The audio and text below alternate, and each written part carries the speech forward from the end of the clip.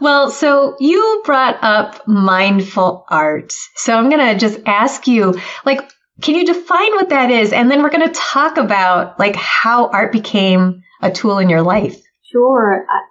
To me, mindful art is where when you sit down, you're fully present and you're setting an intention for whatever art project you're doing. So it becomes a meditative process.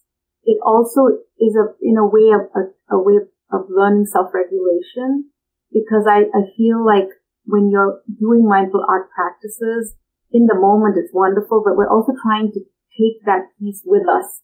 I always talk about the chaotic abundance of my life, and as soon as we walk out the door into our jobs or into our lives, there's a lot of stress. And so I feel like mindful art, the mindfulness that we create in that moment. And that's why I love affirmations, because affirmations are powerful mantras. You know, they're ways that you can take those words with you through the day.